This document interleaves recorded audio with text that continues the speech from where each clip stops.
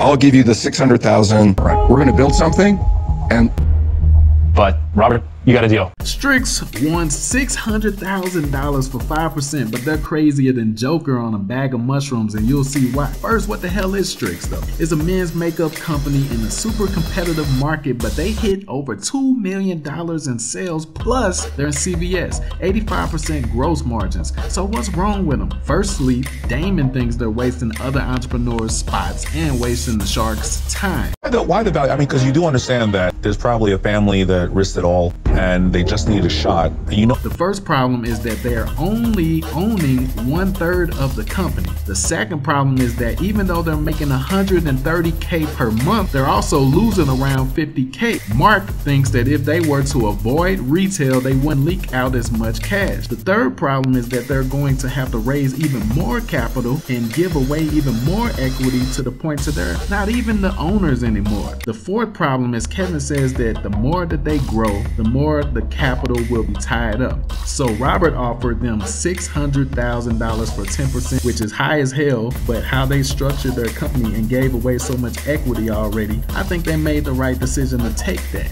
Usually here we teach you to protect your assets by not giving up any more equity because there's other things you can do, but in this case, what do you guys think? Comment below if they should have took it or if they should have shook it.